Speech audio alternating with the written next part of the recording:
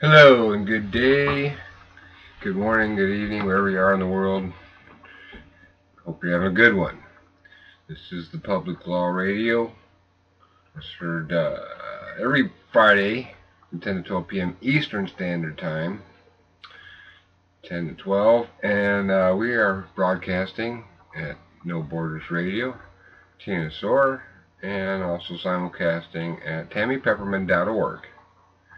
Your donations help us keep on the air, as we're not sponsored by any corporations or uh, endorsed by the Broadcasting Board of Governors. So, that being said, let's get into it here for the September 12th, 2014 show. And I'm Bo, and here's my co-host now, Tammy. Woo! I made it. It was a heck of a week. I still haven't updated my Leaving the Farm show from Saturday last. I'm far behind on the technical stuff, but not on anything else. Right, so you're just talking about your YouTube postings, right? Yeah, I haven't updated TammyPepperman.org either. It's just been a heck of a week. Yeah, we'll get to it. But you're listening live now, so we got the latest and greatest. And I guess the first part of this, we should put the emphasis on what's going on with sports here, particularly the NFL. Some NBA stuff too, but they are really going after the sports industry. Well, we've been watching this for years, and the coincidental injury rates are higher than they actually should be. And getting down to the brass tacks here, we've got now research coming out that says 1 in 3 NFL players have had injuries. 1 in 3 retired NFL have previous injury and are facing Alzheimer's and things like that. And you have to realize that these players are highly insured by these hedge fund management teams that are promoting injury in players. They have taught now the Roman citizens to injure themselves via sports in order for these doctors and psychiatrists and all these hedge fund management attorneys to cash in and discharge congressional bankruptcy. And finally, this is coming out in the mainstream media. Yeah, they're saying in an article put out by Forbes here today, NFL players have a 30% chance of Alzheimer's or dementia, new NFL concussion data suggests. Playing in the NFL brings fame, fortune, and dramatically higher risk of suffering from serious brain diseases. Well, this is the same thing they were doing with the gladiators, remember? They trained them to fight with each other to create injury and run amok, and so that others could cash in on this entertainment. And here we have evidence that these same Roman oligarchs are doing the same thing. It's just guised under something else, and they specialize these players and pay them lots of money. It's still, bottom line, they're gladiators in the arena. Yeah, I think they spelled that out well in that television series about Spartacus. That was one of my favorites. It really shows how they, garner the slaves and train them as gladiators, and their handlers are betting on them, and the whole ball of wax, which is and just same thing that's going on in different variants today. Right. Look at the gambling commission, and then look what a hedge fund is. It's a hedge on a bet. And you've got all these insurance schematics hedging all these bets and guaranteeing these things occur because of the sport itself. They train the gladiators to play a sport a very specific way in order to create more and more head injuries. It's just a cyclical pattern, and it's just sick. Come on. And there's high insurance payouts when one of them dies. My goodness. They need to be held accountable for this.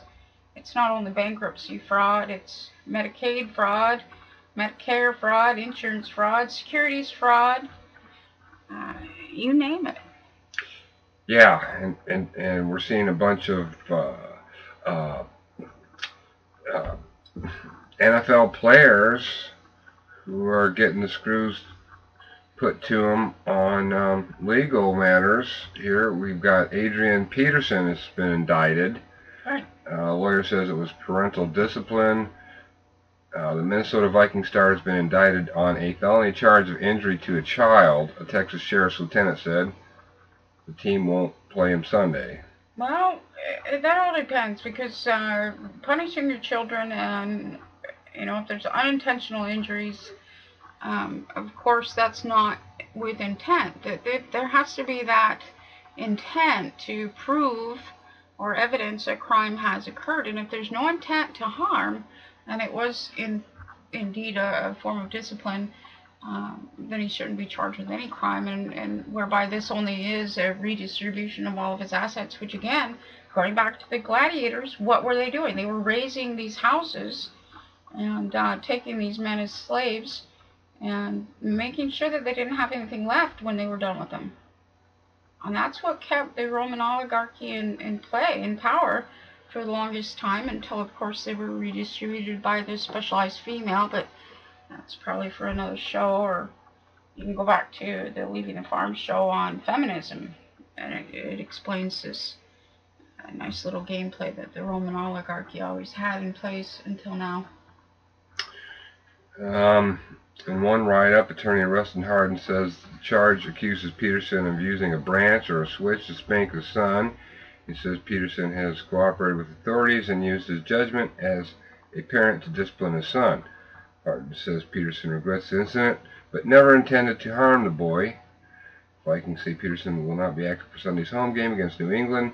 Allegations come during a week in which the NFL has been under heavy scrutiny for the way it handled a domestic violence case involving former Ravens running back Ray Rice and his then fiance. Right. Well, that one, the video shows intent to harm. There's two different stories at play there, because the domestic violence incident was not called for, and every child remembers either going out to fetch a switch, or one was already at the ready to whoop up on us when we were younger, but it was done in the action of correction most of the time, and it didn't leave any marks. It was just a form of shock, which that's what children need at times. I'm not advocating beating children with any implement at all. I've never had to raise my hand to my children, but other people are raised in different ways, and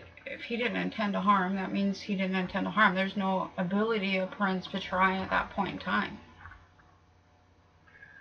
New York Times, upon further review, is calling the NFL's response to the Ray Rice case disgraceful. Absolutely. The National Football League will have a hard time recovering from its cavalier mishandling of the domestic abuse case against Ray Rice, the Gridiron star, who punched his then fiancée unconscious in February in an elevator in Atlantic City. At first, the league sought to minimize the incident by ordering a mere 2-game suspension of the Baltimore Ravens running back, despite a security video excerpt showing him dragging the limp body of Janie Palmer, the woman who is now his wife, from the elevator. The police charge of felony assault followed soon after.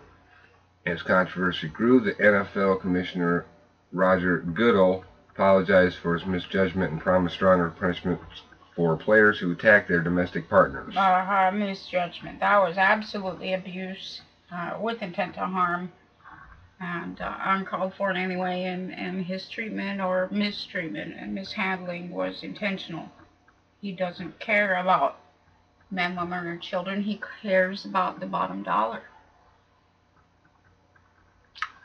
Let's see, from a write-up on Xfinity, Hawks general manager Ferry, F-E-R-R-Y, takes indefinite leave of absence. From the Atlanta AP, Atlanta Hawks general manager Danny Ferry took an indefinite leave of absence Friday, making the move under fire for his racially charged comments about a player. Hawks CEO Steve Koonin has resisted calls for Ferry to be dismissed, but said the 47-year-old GM ask for the leave. I hope that this time away from the Hawks organization allows him the privacy he needs to listen to the community, to learn about his mistakes, and to begin the long process of personal healing, Coonan said in a statement. Ferry issued his own statement saying he plans to undergo sensitivity training and meet with local leaders. He gave no indication that he plans to step down. Now, this is in the NBA, by the way, Basketball Association. And let's see, he's like a guy who would have a nice store out front and sell you counterfeit stuff out of the back, Ferry said on the call, which was recorded. Deng, who was born in what is now South Sudan, signed with the Miami Heat, but didn't know if Ferry's comments until this week. Deng said he was proud of his African roots, while adding he was saddened and disappointed that this way of thinking still exists today. I am even more disturbed that it was shared so freely in a business setting. Coonan said Ferry was disciplined for his comments but refused to disclose the punishment. Both Ferry and Coonan have said the general manager was merely repeating statements made by others in scouting reports on Deng. And you know, and this racism that goes on today has been kept alive by Congress. None other than. Was that racist, or was he calling him a shyster? I didn't hear any racist intonation. I know, they just brought it in there. So, right. Oh, this is racism. Oh, you just called me corrupt because I'm black. That's like Obama saying that, or any one of them saying that. You just called me a shyster because I'm black. You're just picking on me, and that's what Jesus pointed out with the doctrine of the Pharisee, remember? He says, you know what? They said, you're just mad at me because we didn't bring bread this time. And he says, you brought bread time and time again. I'm pissed off because you're espousing the doctrine of the Pharisee. What the heck are you talking about? And they do it over and over again. It's just this common theme that we see running through these corrupt organizations. But he merely called him a shyster. He didn't call him any racial slurs or anything. Right. They just like to introduce that idea of racism, a concept, over and over and over. Or anyism. Yes. All he did was called out a shyster. He said he's like a thief. He's got a nice storefront. That's what Jesus said in Matthew 23. They've got a great... outside of the cup is just pristine, but the inside is filthy. And why are we allowing this guy to be crucified? Because he just called him a shyster. He didn't say anything racist. It's an interesting day. Let's see, you gave me the story here. I haven't had time to read it yet. From the BBC, University of Nottingham blaze, 50 firefighters at the scene. I didn't look at it. I just saw it just now. It was breaking out of the BBC within the last couple hours. I haven't had time to process anything more. Okay, all right. So this is just breaking news on a fire in Radford. It's thought to have started in the GlaxoSmithKline building on Triumph Road. It's interesting, you know, because GSK has been under fire. I wonder if they're trying to attempt to maintain an insurance claim by burning their building down, kind of like Hitler did with the Reichstag. It's interesting because China's after them. Japan cut a lot of support after the... remember that one that was released that was causing all the sterility in young girls due to that one vaccine? Gardasil. Yeah. That was theirs, and Japan's been against them, and noticed many things, and I'm wondering if that's not a insurance scam. Nottinghamshire Fire and Rescue tweeted, "Help our crews by staying away from the Triumph Road area and close doors and windows if you're local. Flying debris making conditions difficult." The fire service said it was called out to the fire at about 20:35 hours BST. That's probably British Standard Time. Spokesman said the building was currently under construction. Steve Beach from Radio Nottingham at the scene said, "I can see embers falling from what is a chemistry laboratory that's being built. It's being funded by GlaxoSmithKline of the Jubilee campus in Nottingham. There's a huge elevated jet squirting water. Hundreds of people have come out to see it. There's a huge plume of smoke above Nottingham this evening. So it says, thankfully there have been no casualties at this is a building. This was still under construction. So. Right. Again, it looks like an insurance scheme. It's quite interesting, these folks. Maybe. So we'll see what more comes out of that. If they find the reason here, it would tell us a little more.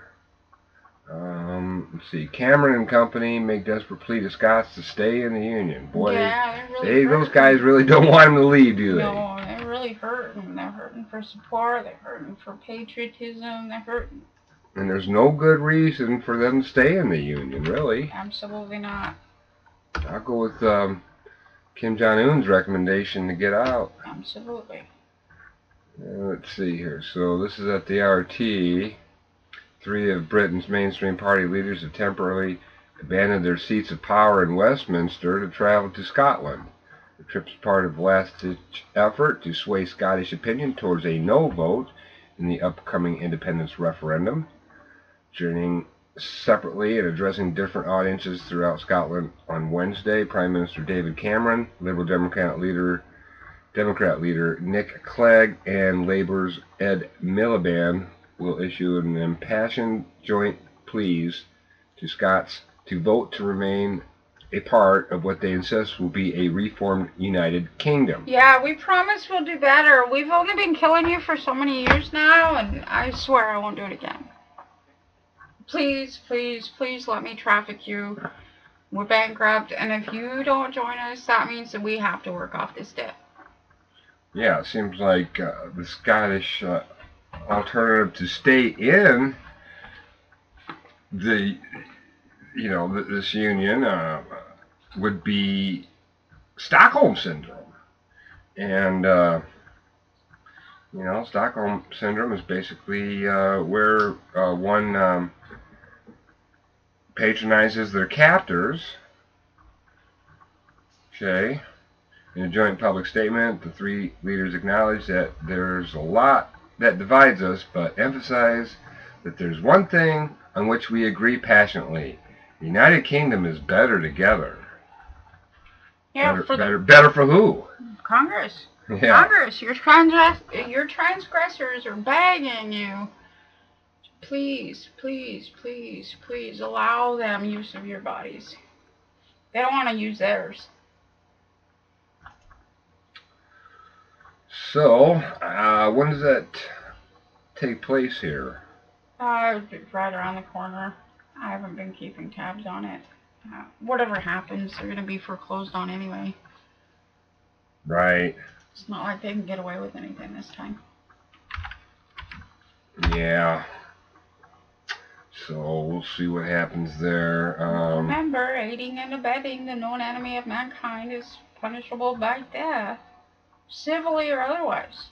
Just remember that. I don't like icky things and blood and gore and guts and stuff. I don't mind civil death at all.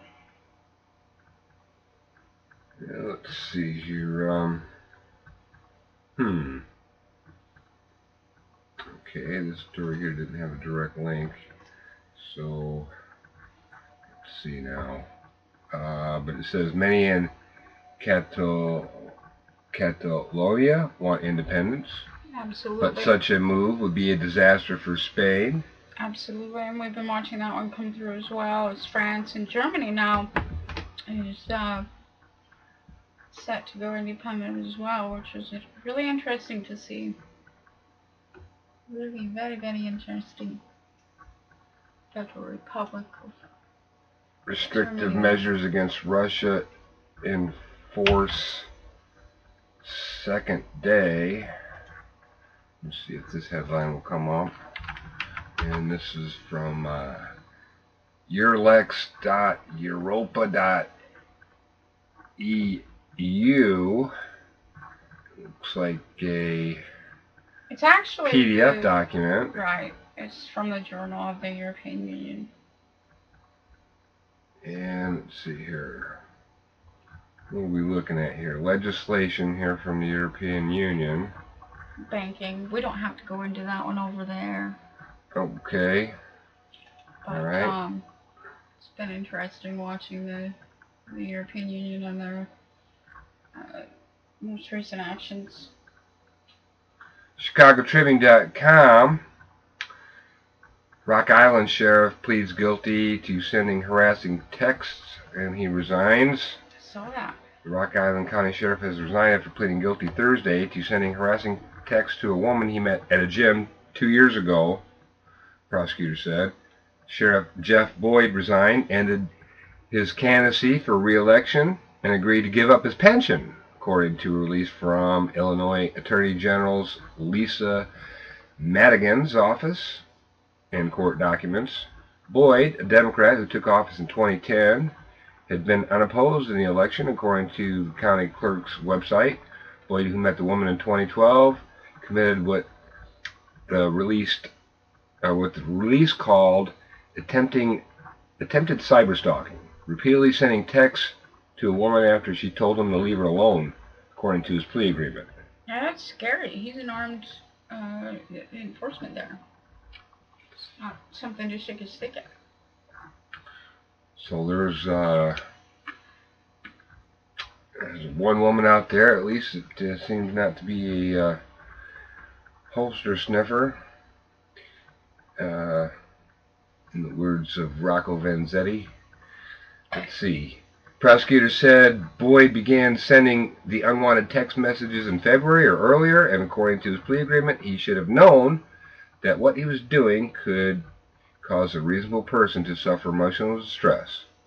Boyd tried to use his position as sheriff to intimidate and harass the woman, who is an undocumented immigrant from Mexico, according to the release. Give us your tired, your poor, your huddled masses yearning to be free. So there's more to read there if you want to follow up on that at the SouthBendTribune.com. Let's see here from Spokesman.com. Yeah, I love it. Spokane attorney's condo searched after rape. Yeah, I like that to hear that one. For a long time, the good old boys club wasn't allowing charges against attorneys in Spokane. Yeah, it's a rape allegation, actually, against an attorney who made a failed bid to be Spokane County prosecutor 8 years ago is under investigation for rape. The allegations are contained in public records filed in connection with a search warrant. An attorney for Robert E. Caruso, 76, calls the allegations completely false and said the woman's story is uncorroborated. Bob made a mistake trying to help that girl, the attorney David Partovi said Thursday. So this is the attorney's attorney. Absolutely. But her clothes happen to be in his place. Caruso has not been arrested. His lawyer said Caruso voluntarily submitted to a DNA test in an effort to prove his innocent. Police said the document, a declaration for a search warrant that a 22-year-old woman told them she had been in a car crash Saturday at Maple Street and Interstate 90 when Caruso drove by and offered to help her.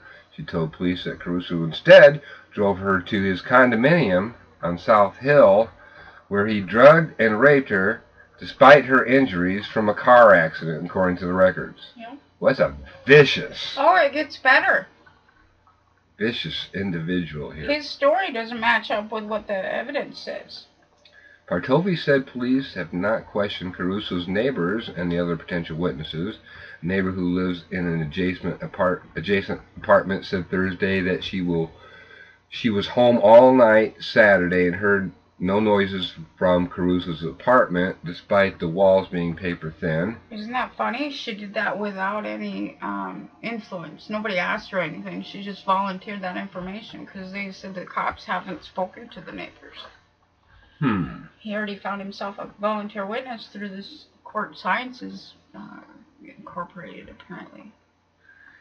I didn't hear anything, said the neighbor, who spoke on condition of anonymity. Not a single thing. She said it was common to hear Caruso, who was known for she's known for more than 2 years, move around in the apartment. The alleged victim told police she'd attempted to scream for help, but was unable to resist Caruso because she was drugged. The search warrant lists physical evidence, including the woman's clothing found by police in Caruso's condo. The documents filed Wednesday say police also found evidence that supported her version of events, including pills and a pair of handcuffs dangling from the headboard. A witness told police that he found the woman hiding in an alleyway wearing only underwear. The woman told police she escaped when Caruso became unconscious late Saturday. During his run for office against Spokane County Prosecuting Attorney Steve Tucker in 2006, Caruso received 36% of the vote. Caruso's professional conduct has been questioned in the past, including just last month when the Washington State Court of Appeals removed him from a divorce case after he and his client appealed sanctions imposed during child custody proceedings. Absolutely, he's got to have that money coming in. Controversy. The trial court had found that Caruso and his client engaged in a course of conduct intended to harass, cause unnecessary delay, or needlessly increase the cost of litigation.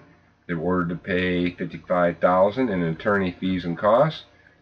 Caruso his appeal, argued he and his client should not have to pay, but if they did, his client should foot the bill. Appellate court judges declared his representation a conflict of interest and barred him from representing the client in further matters. Caruso is a partner in a private practice law firm in Spokane. He was not available for comment there Thursday. Absolutely not. He had a dinner date or something. They're all due. From the Philly.com, former judge charged with perjury for allegedly fixing DUI case. Former Pennsylvania judge is facing criminal charges for allegedly improperly dropping a DUI case brought against the prosecutor's nephew. Dwight K. Shaner, 71, who served as a magisterial district judge in Fayette County from January 1986 through his retirement last December, is charged with felony perjury and obstructing the administration of law, according to a criminal complaint filed Thursday by the State Attorney's General Office. Shaner presided over a preliminary hearing on December 13, 2011, in a criminal case brought against Robert Lee Rudnick, who is accused of slamming his SUV into a mailbox and guardrail in Dunbar Township, then fleeing the scene without stopping. State police arrested Rudnick at his home, where he admitted to crashing the vehicle after drinking at a local sports bar. The breath test revealed his blood alcohol level to be more than double the legal limit. Rudnick is the nephew of Lindo Cordero, who was at the time a Fayette County Assistant District Attorney responsible for prosecuting cases in Shaner's court documents state. At the time of his arrest, Rudnick was seeking admission into divisionary program for first-time offenders in connection with an unrelated DUI case brought against him several months before. Oh my goodness. In Connellsville. He's just a threat to humanity. Terrible. Yep. I guess, that there's that entitlement people feel when they're related to somebody in power, like a district attorney. Well, you can't arrest me for drunk driving. Now they got all of them in the chute, don't they? Yeah. Good. Let's see here. Right. This is a long site. Read more then. Where are we at here? At the time of his arrest, okay, let's see. During Rudnick's preliminary hearing, Shaner allegedly denied a request by lead investigator Trooper Joseph Ross of the Pennsylvania State Police to continue the case due to the last-minute recusal of then prosecutor Cordero, according to the criminal complaint filed against Shaner. Shaner then dismissed the case without benefit of hearing any testimony, the complaint states. After the hearing, he allegedly asked Ross to step into his chambers, lit a cigarette, and told the trooper that he dropped the charges because he was catching some heat from Cordero over the fact that the defendant was her nephew, according to both the criminal complaint and grand jury findings unsealed Thursday. Cordero who is now a judge on the Court of Common Pleas in Fayette County, maintains she did not alert anyone to the fact that Rudnick was her nephew until the morning of the hearing, when she recused herself from the proceedings, according to the presentment. She has not been charged with any crimes in connection with the incident. Right, it looks like she did good. She recused herself. She wasn't playing favorites. It was just the judge doing her a favor back channel. And now the poor judge is a fall guy and the attorney gets away scot-free. See how that works? Yeah. Attorneys are vicious. Fayette County resident in March 2013 filed a complaint with the State Attorney General's office claiming Shaner had fixed Rudnick's DUI case, touching off a grand jury probe. During review, Shaner's longtime secretary testified that she couldn't remember the judge denying a request by the Commonwealth to continue a similar case in the 17 years she worked for his office, according to the grand jury. Shaner is further accused of lying under oath during grand jury proceedings on September 18, 2013, suggesting that Ross simply never requested a continuance of Rudnick's case. At least 3 witnesses to the hearing, including Rudnick's mother, offered testimony to the contrary. The grand jury concluded Shaner's account of his actions was not credible, but merely an effort to explain the dismissal of a case that occurred for an improper and illegal purpose. Shaner was expected to surrender to authorities Thursday, according to a news release from the State Attorney General's office. The Judicial Conduct Board of Pennsylvania filed a petition Thursday seeking to suspend Shaner from any future judicial assignments and to bar him from being granted senior status through the Administrative Office of Pennsylvania Courts. State Attorney General's office refiled charges against Rudnick in March 2013. He pleaded guilty this past February to DUI and accidents involving damage to unattended vehicles or property.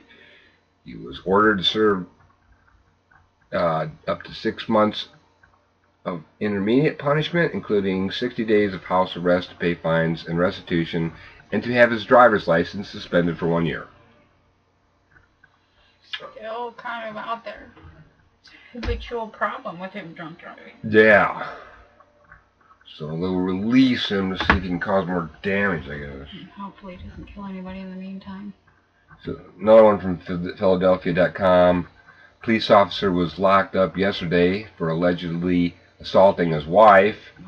Joseph Griffin, 30, was charged with endangering the welfare of a child, simple assault, terroristic threats, intimidation of a witness, harassment, and recklessly endangering another person, police said. According to the district attorney's office, the assault unfolded on June 4 inside the couple's home in northeast Philadelphia. Griffin, an 8-year veteran of the force, worked in South Philadelphia's 3rd District. He has been suspended from the force for 30 days with the intent to dismiss. Let's see, also from Philadelphia, the Philly.com, Philadelphia District Attorney's Office is investigating the embezzlement of $210,000 from the region's publicly funded marketing agency, and in the process reviewing how the agency dealt with the matter when it was uncovered 2 years ago. Money had been used to pay for personal purchases by Visit Philadelphia's Chief Financial Officer Joyce Levitt, who was permitted to resign rather than face criminal charges when she made restitution. Visit Philadelphia handled the matter internally and did not report the misappropriation of funds, which extended over 5 years, to law enforcement. They're aiding and abetting. Mm-hmm. Interesting. Visit Philadelphia was notified of the district attorney's investigation in June when its chief executive officer, Merrill Levitz, received a request for documents from Yvonne J. Ruitt, an assistant district attorney in the Economic and Cybercrime Unit, according to copies of the correspondence obtained by the Inquirer. Prosecutor's office subsequently requested further details and extensive documentation. Visit Philadelphia was asked to provide the additional information by Friday. So, and there's more to read there over at Philly.com. So shake-ups occurring over in Philadelphia. Absolutely. City of brotherly love. Mm-hmm. From the HeraldStandard.com, former Fayette County Magisterial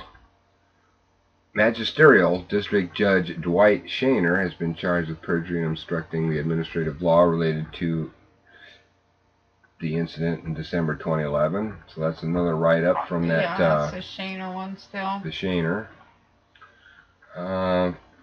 Freep.com, ex-Little League treasurer denies she embezzled $300,000, her attorney says. This is terrible. She did it. She's guilty. It's just terrible what's been happening in Detroit. Karen A. Dimitri adamantly denies the charges that she embezzled about $300,000 during a 5-year span while serving as treasurer for the Clinton Valley Little League, her attorney said today. The math doesn't add up. And the amount of money alleged to have been taken versus money taken in, her attorney Dan Garan said after Dimitri was released on a $10,000 personal bond after arraignment in 41B District Court in Clinton Township, not one child was ever denied a game. All of those obligations were taken care of. Absolutely, and you have to buy your own outfits, and you have to buy your own gloves and everything else while everybody's cashing in on this Little League schematic. If she could steal almost $500,000, what the heck are parents doing about buying their little uniforms and all this stuff? All it is a money-making game, and your kids are being used as fodder, cash cows. Yeah, absolutely, and it's deplorable. These kids got enough trouble these days. Parents have enough financial matters to deal with. From the dailymail.com, or dailymail.co.uk, but the headline reads, former daycare worker 21 is convicted of kidnap and rape of a girl 5 after donning a Muslim dress to impersonate child's mother and snatch her from school. That one was like one of the sickest things I've seen in a long time. Yeah, this one's totally awful. Christina Rugusters, 21, was found guilty of kidnapping, aggravated assault, and deviant sexual intercourse. Prosecutors say she impersonated a 5-year-old's mother so she could abduct her from school and later molested her during a 19-hour ordeal. 19 hours she tortured this child. The Philadelphia girl was found half naked the next morning at a cold, dark playground. Former daycare worker, let's see here. So she donned a Muslim dress and a veil to impersonate the girl's mother and then took her from Bryant Elementary School in January 2013. And wouldn't the girl say, hey, that's not my mother? She would know, right?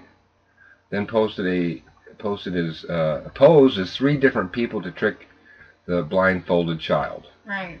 Her mom is Muslim, so she wore a veil and scarf and everything else, and so it was just sad. Sick and twisted that anybody would do this type of horrifying thing upon children. Let's see. The defense had questioned during the 3-week trial whether Rugusters could have acted alone, but prosecutors said she had viewed child pornography and Japanese anime involving child sexual torture and also looked up how to destroy DNA evidence. All the evidence pointed to the existence of one abductor and assailant. Rugusters, prosecutor Aaron O'Brien said. Rugusters, who is scheduled for sentencing December 15th, was convicted on all counts, including kidnapping, aggravated assault, and indecent, deviant sexual intercourse. She turned down a plea that would have put her behind bars for 40 to 80 years, according to her attorney. The child said she was blindfolded and stashed under a bed for most of her captivity, but recalled hearing a talking bird, a key detail that helped police close in on the suspect. The defense argued that 3 other people home that day would have heard the girl's cries during the attack. Defense attorney W. Fred Harrison Jr. suggested an alternative theory that his client helped an unnamed man commit the crime. Rugusters' DNA, along with a trace of semen, was found on the t-shirt the girl was wearing when she was located. Well, girls don't have semen, so Right. makes it pretty obvious there, don't it? Right. And she should be rolling on the other guy, but she didn't. She didn't take the police, so he must have some pretty good law enforcement or something. So my guess is he's somebody in a position of higher power. Otherwise, she wouldn't be so fearful. She would have rolled on him. So, however, other key evidence was never found, including the girl's clothes, her backpack, the clothing kidnapper wore in the school, or the object believed to have been used in the attack. After the verdict, Harrison said he still believes other people were involved. Absolutely. I just don't think. The female doesn't have semen either. I just don't think that his plan was something conceived by a 19-year-old to do all that was done in this case, Harrison said. I don't believe it. No. The now 7-year-old girl suffered devastating injuries and needed a colostomy. But she also recovered physically and is now in 2nd grade. She testified briefly during the trial. Gusters had moved in with an aunt in Philadelphia after her father went to prison in Maryland for assaulting her and her sister. She had worked at a daycare program the girl attended after school, but had been suspended and was home the day of the abduction. Right. School officials did not realize the girl was missing for 6 hours until dismissal time. Victim's family is suing the Philadelphia school district. There you go, because it was the school district. So you're looking for somebody in a position of power, and to all law enforcement, you need to protect that female that's in jail. Even though she's a pedophile, there's a threat of death upon her head by those that she's covering for. And it's most likely somebody in a position of power. From the NY Daily News, California golf coach Andrew Nisbet admits to sexually abusing boys and murder for hire. The 32-year-old instructor has caught them molesting 3 students and trying to get a hitman to kill them, according to the Alameda County DA. The once well-regarded coach is avoiding a life sentence. The California golf instructor pleaded guilty Thursday to molesting 3 of his students between the ages of 12 and 17, and then later plotting to kill them from jail. Andrew Nisbet, 32, who worked as a Los Casitas golf course in Livermore, faced nearly 80 felony charges after authorities said he sexually assaulted 3 boys between 2009 and 2012. He pleaded guilty to 7 felonies, including murder, solicitation, possessing child pornography, and lewd and lascivious acts on a minor. Alameda County District Attorney Office announced. Nisbet was arrested December 7th, 2013, just 1 day before he was set to get a Youth Leadership Award from the PGA's Northern California section, San Francisco Examiner reported. He then allegedly wrote several letters from a cell at Santa Rita Jail to a contract killer, who turned out to be a confidential informant who handed the notes to authorities, according to a copy of the court documents obtained by the San Francisco Chronicle. The letters included information about each victim and the price offered for each hit, court papers show. Nisbet, who is scheduled to be sentenced to more than 27 years in prison, could have faced a life sentence. Sick. Those animals. Animals. They're vicious. Yeah, definitely. From WXII12.com news, North Carolina police detective charged with sexual battery. This is in Pembroke, North Carolina. Police detective has been suspended after he was charged with 2 counts of a misdemeanor sexual battery. Fayetteville Observer reported that town attorney Gary Locklear said that 45-year-old Reese Oxendine was told of the suspension late Tuesday. The State Bureau of Investigation filed the criminal charges Monday. Locklear said the charges stem from allegations of sexual harassment made by a female Pembroke town employee in March. Police conducted an internal investigation, and Oxendine was suspended for 3 days.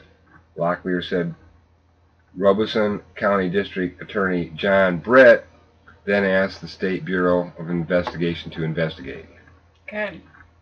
These are the stories that set Master Lewis off this week, too. He threatened to bash my head in. Boy, he doesn't like accountability for pedophiles and pimps and assaulters and vicious folks. No, that agent is just vile with the false allegations and viciousness.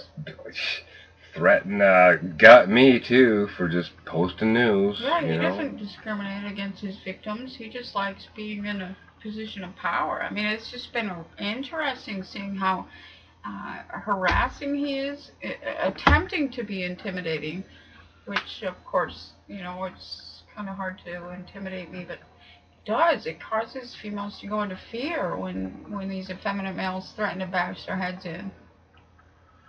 Yeah, and his mantra is just typical of all agents, using Delphi and then,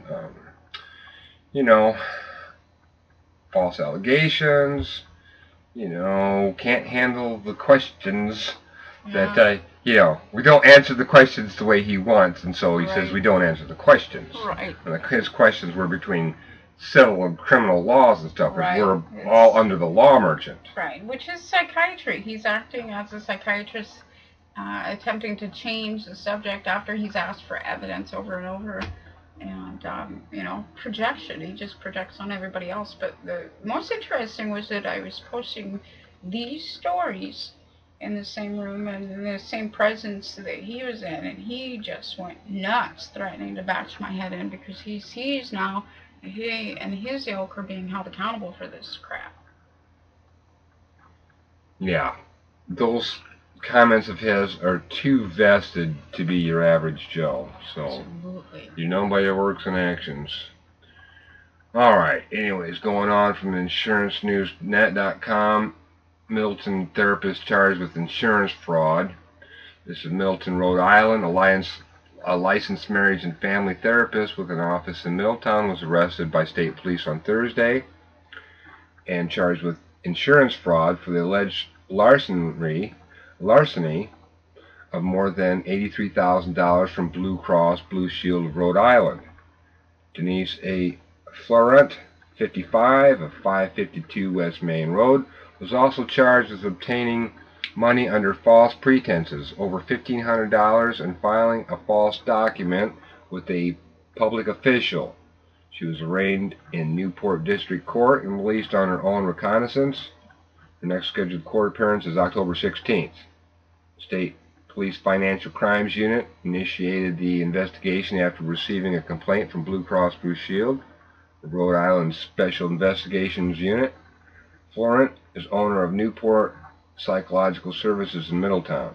Investigators obtained an arrest warrant alleging that Florent had submitted fraudulent bills to Blue Cross Blue Shield for psychological testing on patients that she never performed. Right. Just a money-making scam. State police said that 19 patients confirmed that they were billed for bogus services, and several employees at her practice told the state police that they witnessed fraudulent billing practices. Penalties for obtaining money under false pretenses is up to 10 years in prison and fines up to $5,000, while an insurance fraud conviction has the same punishment. Filing a false document with a public official is a maximum of a year in prison and a $1,000 fine. Anyone with information on the investigation is urged to call State Police Financial Crimes Unit at U.S. number 401-444-1201. And please do. I mean, that's not like a rarity. It's a common practice. So please do, because we want her held accountable for everything that she's done upon humanity. Right. From thestatecollege.com, a former State College psychologist is now facing criminal charges for allegedly having inappropriate sexual relationships with patients. The Pennsylvania Attorney General's office said Richard Lenhart, 53, 293 Holman Avenue, State College, prescribed, quote, touching therapy for 2 female patients. according to the criminal complaint that includes touching, stroking, and sexual contact with both women. Lenhart is facing multiple charges, including aggravated indecent assault, deviant sexual intercourse, sexual assault, indecent assault, and insurance fraud. Lenhart operated a private practice at 137 South Pew Street, State College. His license was revoked in March of last year. Investigators say Lenhart victimized one woman over a 17-year period beginning in July 1994 and continuing through November 2011. The second woman was allegedly assaulted between June 2003 and March 2010. An investigation began more than 3 years ago. In February of 2011, one of the victims filed a complaint with the State Board of Psychology. According to the Attorney General's office, State College police later picked up the investigation before turning the case over to the Attorney General's office. Spokesperson Lauren Bozart says charges were brought against Lenhart in less than a year after the Attorney General's office took the case. The Attorney General's office says Lenhart submitted insurance claims using a code that would indicate he was rendering proper psychology services and treatment. He allegedly filed nearly 700 claims for more than $71,500 FRN. The Attorney General's office says this is still an active investigation. Anyone with information about the case is asked to contact Special Agent Doug Hilliard at 717-787-0272. From WBALTV.com, social worker, teen counselor charged with child porn. Police find child porn on devices at Essex home of James Tinker II, Essex, Maryland. A licensed social worker from Essex who told police he counsels teens has been charged with having and distributing child pornography. Baltimore County Police said they charged 46-year-old James Patrick Tinker II this week with possession and distribution of child pornography. Investigators began looking into Tinker in July when officials with the Crimes Against Children Unit discovered that someone from a home in the 2300 block of Turkey Point Road in Essex had been sharing child pornography on more than one occasion. Detectives served a search warrant on the home, which belonged to Tinker. They said they found several computer devices that contained images of child porn with Tinker knowingly and willfully distributed to others. Officials said Tinker is a licensed social worker at Turning Point in Baltimore, as well as a teen counselor at Anne Arundel Counseling in Glen Burnie. So far, investigators said there's no evidence that Tinker had any sexual contact with children. Tinker is being held at the Baltimore County Detention Center on $200,000 FRN bail. These things are sick. As we go along and find accountability for these child predators, it's so sick to see these stories back to back, and to you know, in the mainstream media it's just flooding with nothing but predation. It's just sick.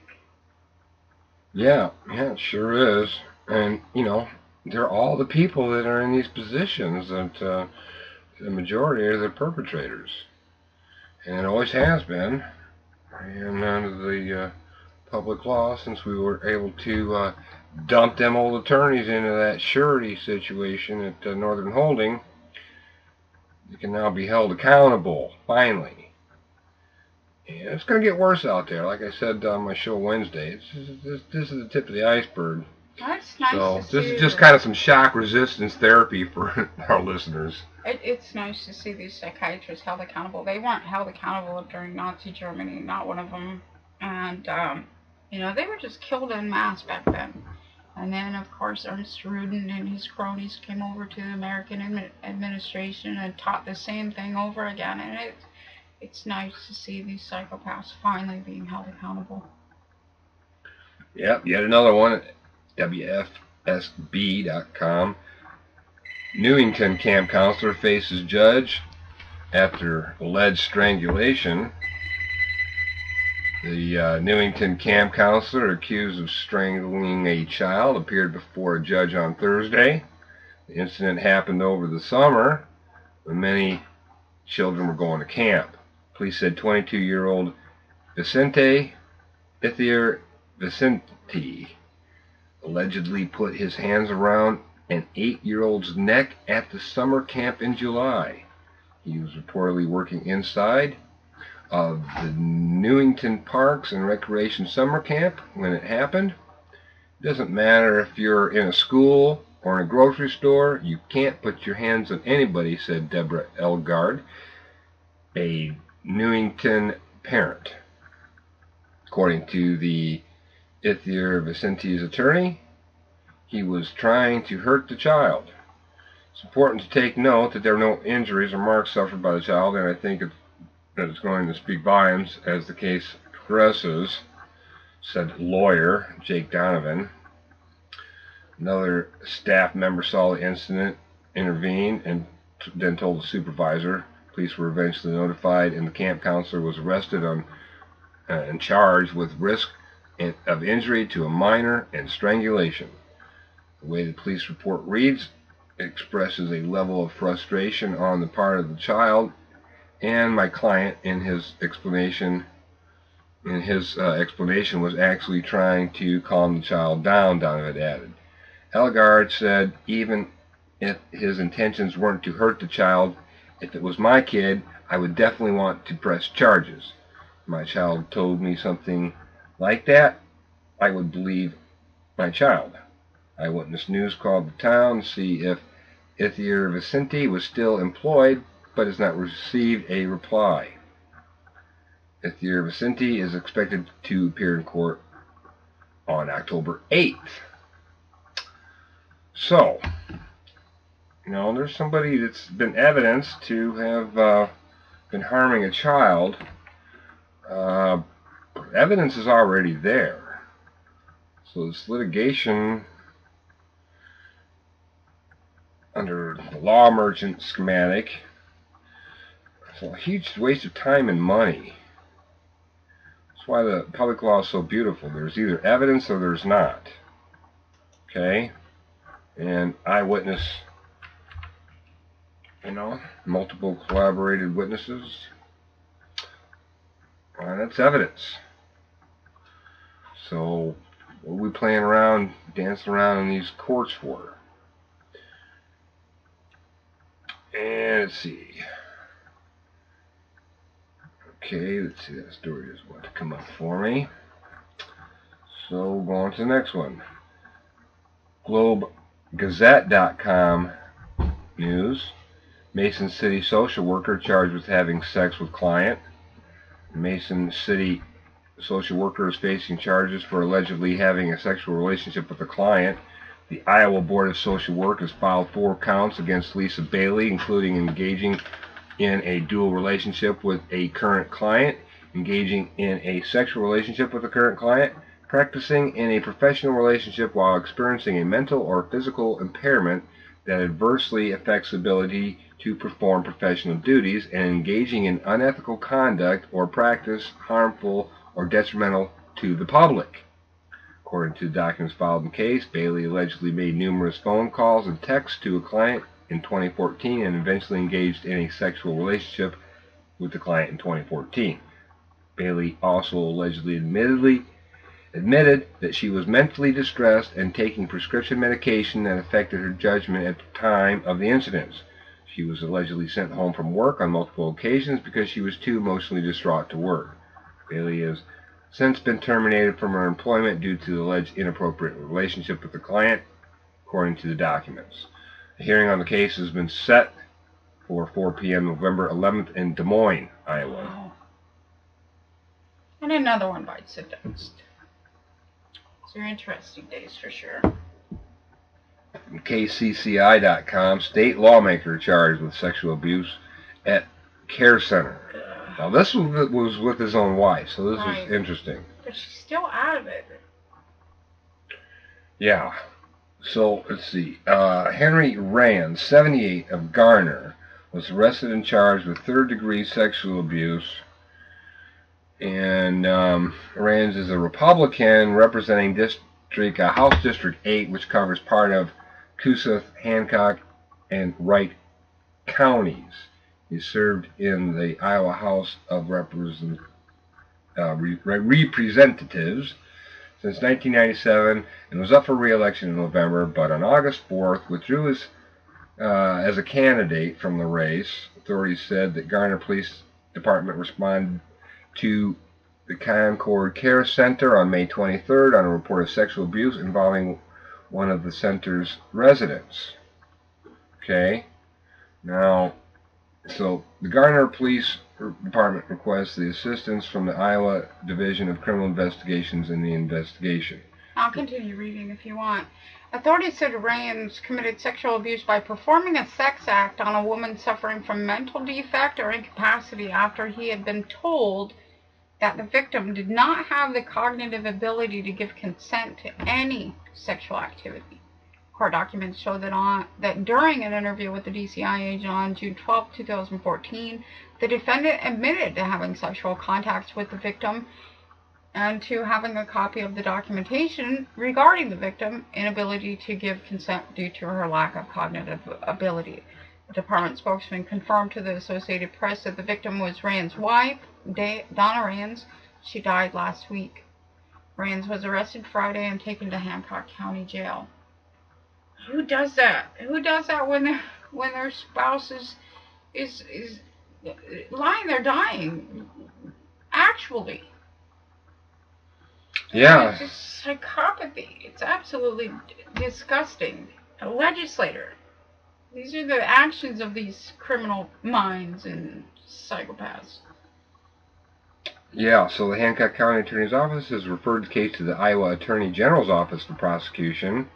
The Raines family statement, Raines attorney Joel Unick released a statement on Friday afternoon. Our family would like to comment on the very private matter, now made very public by the filing of a criminal charge by the Attorney General's Office out of Des Moines. We love Donna.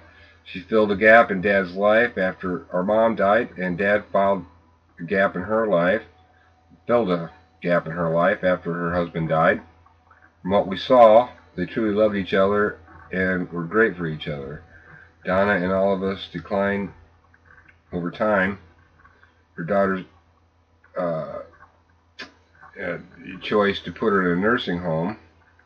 This was their decision, and we respect that decision. We all have relatives in nursing homes, and none of us would say we love them less because of their location. And Donna's location did not change our dad's love for Donna, nor her love for him. It did not change their marriage relationship. And so he continued to have contact with his spouse in the nursing home. Who among us would not? Well, that's the statement from the attorney. Yeah, human beings would not. We're not interested in raping children or the mentally disabled or the infirm. Only attorneys are interested in that kind of behavior. And you know, again, going back to the psychopathic mind, that's just foul. You're sick, man. Who is that attorney?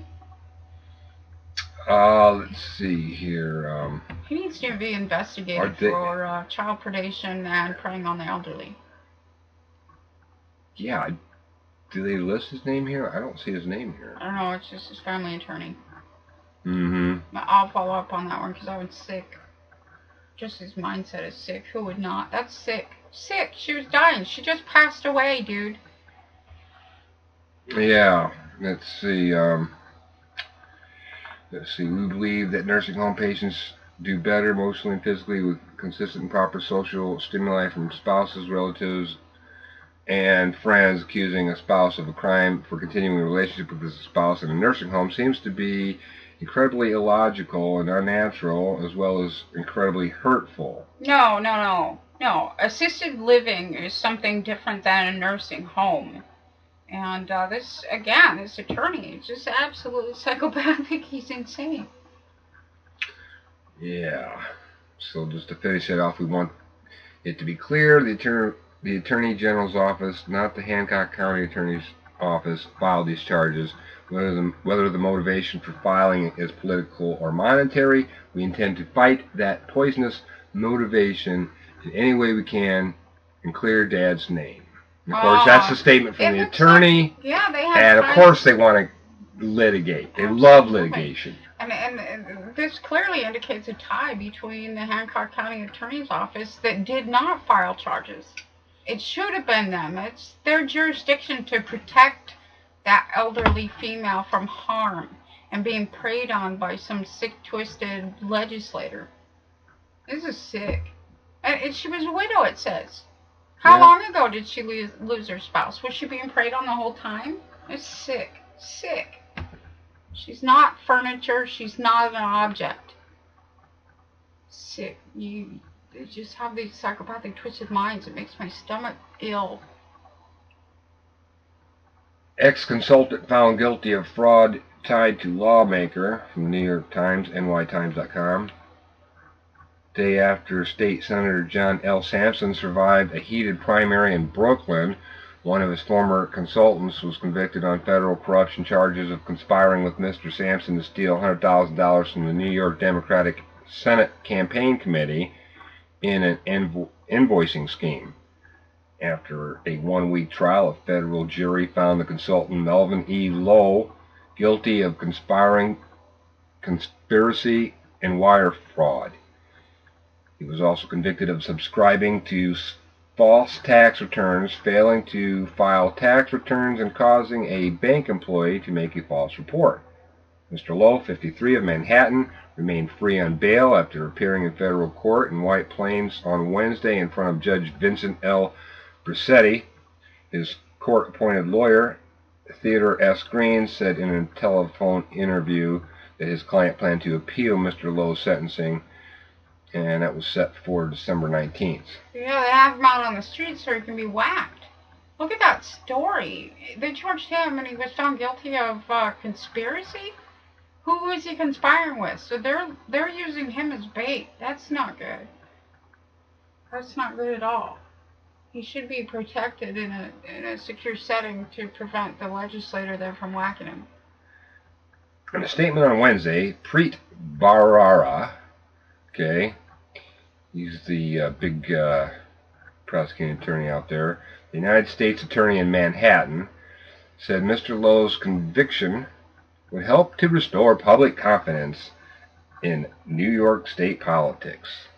He used to be called the district attorney. Isn't that interesting that he's the United States Attorney? Yeah, capital United States. Yeah, well, United States Incorporated Attorney would be the more correct. I don't think that's what it's referring to because they called their district something else before. I think that's just a typo. Could be. Interesting. Let's see. I've been noticing a lot of typos in the media in general, from all over, for whatever reason. Yeah, that's it. It's the typo's fault. It's not the reader's fault. No. So, as the jury found, Lowe participated in a series of backroom deals in which the bridge of corruption extended between the world of elected officials and their complicit consultants, he said. Consultants, like elected officials, need to be held accountable in order to clean up our political system. The verdict arrived as Mr. Sampson celebrated winning his primary in Brooklyn despite the cloud of a federal indictment in an unrelated case and endorsements of his three rivals by prominent Democrats like Mayor Bill de Blasio and Governor Andrew M. Cuomo. Absolutely. They always support corruption. It's a brotherhood. Corruption loves corruption. Mr. Sampson, who has not been charged in the case, is under federal indictment and charges that he lied about his ownership of a liquor store and embezzled more than $400,000 from sales of foreclosed homes. Absolutely, that's what they do. Herbert, they're all in each other's pocket. Yeah. Cuomo, he sent out a subpoena for investigating himself, and when he realized it was himself, he pulled back the subpoena. Where are those charges? Yeah. Yeah, they should allow those charges go through. It's funny. That would be an interesting court play, wouldn't it? Absolutely. Herbert Haddad, a spokesman for Mr. Bahara, said his office could not say whether prosecutors would seek charges against Mr. Sampson in connection with Mr. Lowe's crimes. Efforts to reach Mr. Sampson and his lawyer Joshua Colangelo Bryan by phone and email on Wednesday night were unsuccessful. Mr. Lowe, who was arrested in October, was convicted on all of the 9 charges brought against him in a criminal complaint. Perry A. Carbone and James McMahon prosecuted the case. According to the United States Attorney news release, Mr. Lowe has hired a consultant by the campaign committee after Democrats took control of the state Senate in 2009, and Mr. Sampson was appointed the leader of his party's conference. At Mr. Sampson's request in 2010, he arranged for a New Jersey-based consultant to bill a committee for $100,000 in printing services that were not performed. Mr. Lowe allowed the consultant to keep $5,000, and he gave $20,000 to Michael Neves, a political operative based in Queens, who had helped the Democrats regain power. He kept the remaining $75,000 for his own firm, which he used to renovate his second home in Georgia. Absolutely. Oh, isn't that nice? It was just laying there. It was just laying there. It must have been his, right? Yeah, right. Mr. Lowe was also convicted on charges that he failed to report more than $2.1 million in consulting income from 2007 to 2012. No.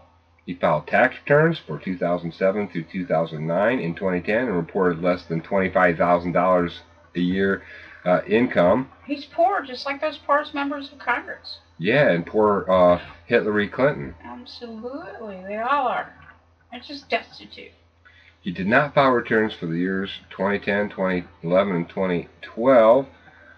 The release also said Mr. Lowe caused an assistant manager at his bank to make a false report to his mortgage lender, reporting $80,000 in his checking account when it contained only $2,156. Sure. The conviction stemmed from an investigation that had already felled Shirley L. Huntley, a former Democratic state senator from Queens.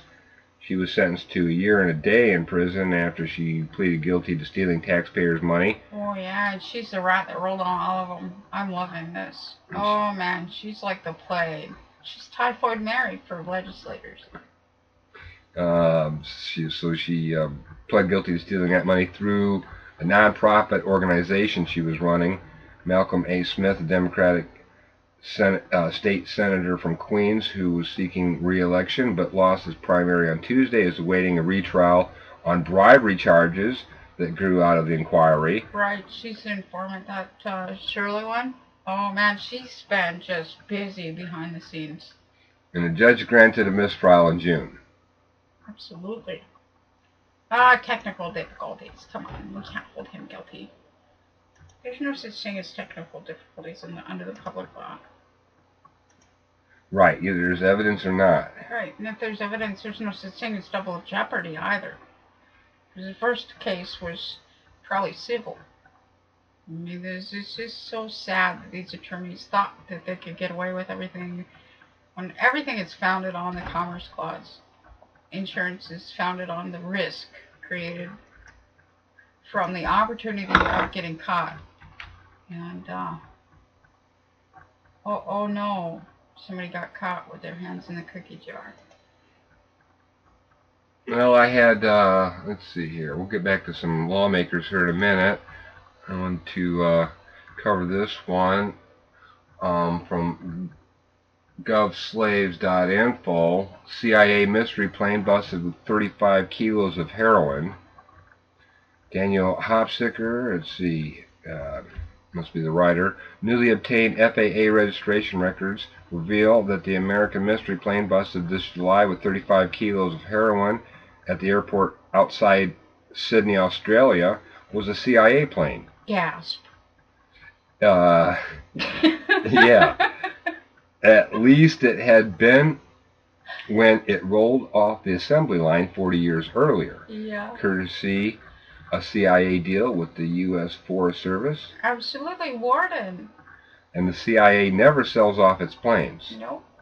American registered mystery plane in Australia was a Merlin 3 twin-engine turboprop, tail number N224HR.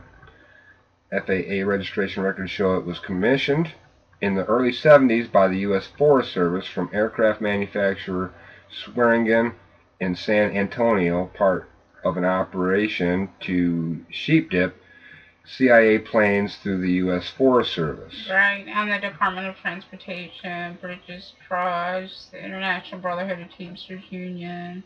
They're all trafficking in children and drugs and everything else.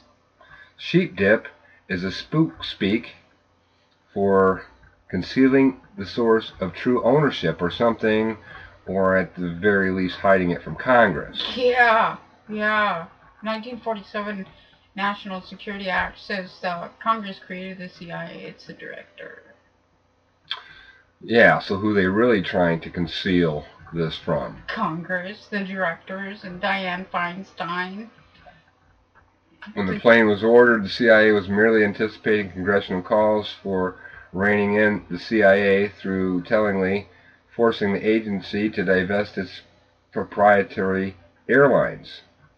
By the time the plane was delivered 2 years later, the calls had grown much louder. In another 2 years, they'd become successful. Yeah, that's just another downplay and misinformation advertisement. No, it was a CIA plane, but it must have gotten missing, like the Malaysian airliner. Must have gone missing. It wasn't theirs at the time of the crime, but we don't know who else it is. But we'll point the finger elsewhere anyway, because it's us. So the discovery of this American registered plane delivering drugs at an Australian airport heralded, according to Australian law enforcement, a sophisticated drug network that had begun using the tiny Illawarra Regional Airport 60 miles south of Sydney to import guns and drugs. Absolutely. You can't ship them through a main airport. Look at their cartels in Mexico. They use out-of-the-way airports. Federal government is trafficking drugs constantly through there. And 27 CFR 72.11 says that they are the cartels and they're charging people for undercutting the federal government. So it's nice to see this being exposed in any manner way possible, because this is sick. I mean, they use the same shipping lines through the treaties to ship women, men, and children. And hopefully this helps remove their capabilities somewhat. Sickos. The purchase in the U.S.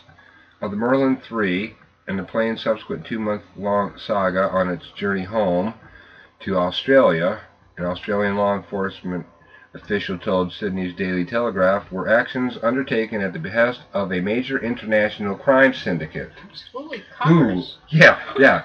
Who? I wonder who that international crime syndicate could be. Police were said to be closed-mouthed and tight-lipped after revealing they had confiscated 35 kilos. They refused to identify the drug involved, which is heroin. Absolutely. But police prosecutor Sergeant Sean Thackeray gave things away when he let slip. We're talking about the organization of a plane to import a large amount of substance, the value of $9 million. Note, price quotes per kilo for heroin in consuming countries vary widely, from a low of $100,000 to a high in Australia, of all places, of $375,000. If we take a figure in the middle, 250,000, 35 kilos is worth 8.7 million, very close to Sergeant Thackeray's quote of 9 million. Right. And again, the most interesting thing is that even though they're trafficking drugs and they've got these cartels, they're still practicing usury, because the manufacture of these drugs or the garnering of these drugs is well over the 12% allowed under the tables. It's been interesting to watch the fall of course, you're referring to the 12 tables from Nicaea. Absolutely, and the law that they founded everything off of. I mean, Table 1, Table 2 There's Title I, UCC, Title I, CFR, Title I, USC, and it follows this train of thought because that's how they were supposed to be garnering the Treasury funds. However, they interpreted that out and went away from the public law because it's more beneficial to their corporate interests. And now they're finding their comeuppance because, of course, once the Treasury has evidence of embezzlement, they were cut off. Their commissions have been cut off. Then this next section reads, really? A major international syndicate? With the announcement that a global cartel was moving planes like chess pieces across a chessboard the size of the Outback, hope surged in some circles that a few American drug lords might finally achieve the recognition they deserve. Absolutely. Just look at Congress, start picking out names. Chess pieces. I'm thinking of Brzezinski's Grand Chessboard. Absolutely. That's checker itself.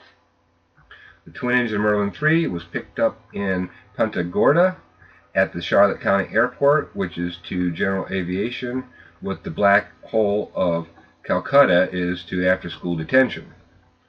Why were two Australian pilots picking up the Merlin III in Punta Gorda, Florida? The owner of the plane was a dentist in Columbia, Missouri. Absolutely. The ADA. Come on. Smart cop might have figured that pressing the flesh in Punta Gorda with a few American drug lords could have provided folks living in little further off the beaten path some valuable networking opportunities. Sorry, that was a hard sentence. But in other words, they're saying that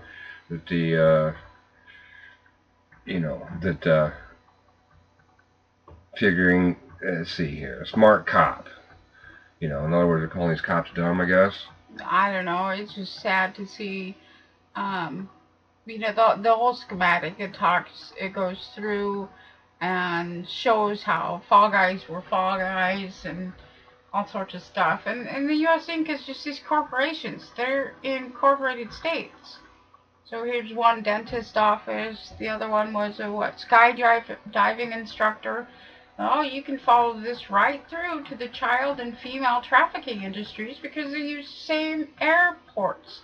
They use the same port authority. And ultimately, on the ground, when you're charged with like speeding tickets through the Department of Transportation, that's just the inland traveling system that they have established through their charters and treaties. So in other words, they're saying that this might have provided folks living a little further off the beaten path some valuable networking opportunities. Okay, I guess that last sentence makes more sense for read the next. Alas, smart cops are always the first to be let go. Think back upon that 1999 ABC report where courts ruled that it was okay to hire cops with the IQ of 110 or lower. Right, it makes them easier to take down as Fall Guys later for your drug cartel, which we've watched throughout this last year, horrifyingly. Cops are being nailed for this, but it's the attorneys and the doctors and the dentists and the other corporations behind the scenes pushing them. So the first well-publicized arrest in the Big Aussie American heroin bust was a 43-year-old Australian skydiving instructor, Bernard Stephenmore, charged with being part of a criminal organization and dealing with the proceeds of crime. When he was arrested, police found $70,000 in cash, suspected of being the proceeds of drug trafficking. That just days earlier, while they had him under surveillance, he had tried to buy an aviation business in a local Australian airport, making $300,000 down payment in cash. Absolutely. They're going along, they're broadening their little holdings there, exactly like Jesus said in Matthew 23. Even middle schoolers just selling a little weed to pay for their little league uniform or fresh rugby toys or a new cricket bat. No, this is an absolutely boneheaded play. It was not the kind of money laundering move one expects to see from any self-respecting drug kingpin. So just who and where are the cartel heavies. Fire on the Mountain. Before the American public learned of the cozy deal to sheep dip airplanes between the CIA and the Forest Service, 14 people had to burn to death in a forest fire in Colorado. In August 1994, 14 firefighters burned to death in an out-of-control forest fire in Colorado. The inferno was sparked by lightning at the base of Storm King Mountain. Local firefighters, hotshots, and smoke jumpers jumped in to fight it. Winds whipped flames that grew to be 100 feet tall. The fire raged uphill right at the firefighters. They fled. 14 people were trapped and died. Survivor Eric Heitke was forced to flee for his life uphill. This must be on to another story here. This doesn't... Well, no, this is part of the same story. Okay, I'm not sure where they're going here with this. Flames crackling mere millimeters behind him. Heitke clambered up to the last steep stretch of a rugged mountainside engulfed in fire. Heitke screamed and hurled himself over the ridge. Investigators concluded later that he made it with 5 seconds to spare. Federal Occupational Safety and Health Administration subsequently cited the Forest Service for inadequate use of aviation resources. Air support was inadequate for implementing strategies and tactics. Where were all the tankers? Well, let me tell you where they were. They were off transporting drugs across the globe at the behest of Congress. Yeah, now we see 14 firefighters died. Because Congress's drug money was more important. Absolutely. According to whistleblower, attorney, and former CIA pilot Gary Etel, they were out of the country. Forest Service aircraft were being used illegally in Europe and Latin America. Many of them were running drugs. So this guy didn't want to go down with them, so he rolled on him. Oh yeah, he was part of this. He's like, I have all this information, but I'm not going to be the fall guy. Let's pick him. Why does he have all this information? Absolutely, and it's always the same. Always the same. So goes on. Well, I think another segment. Our listeners should also be reading this story. What was the link on this one? It's at GovT, like the government slaves.info, and it's CIA-mystery-plane-busted-35-kilos-heroin. Absolutely, and you can verify all of this information in one paragraph. 27 CFR 72.11 commercial crimes are any crimes against the laws of revenue, meaning that Congress is charging people for running drugs and prostitution, kidnapping, because those are undercutting Congress. Yeah, and what comes out of this is this incredibly despicable situation where air support for this fire that were allocated and paid for by taxpayers couldn't be utilized because they were busy running drugs elsewhere. And this ties into last year they were rationing military members. They couldn't afford to feed them while they were embezzling money out of the Department of Defense. What else? I mean, they don't put any money where it's supposed to be going because they're never adhering to the public law. And on top of that, they're always cashing in hand over fist. And that's what we're all about, holding them accountable. This crap is no longer going to be occurring. So there's more information on this Australian connection, and the next section is saying that the Forest Service deception goes back to the end of World War II. Absolutely, and you can see the movement through the 1934, 1935 Federal and National Housing Acts. And then the upswing was with the Preservation Acts and the Reclamation Acts, and they're all tied together. These are just business schematics for a criminal enterprise.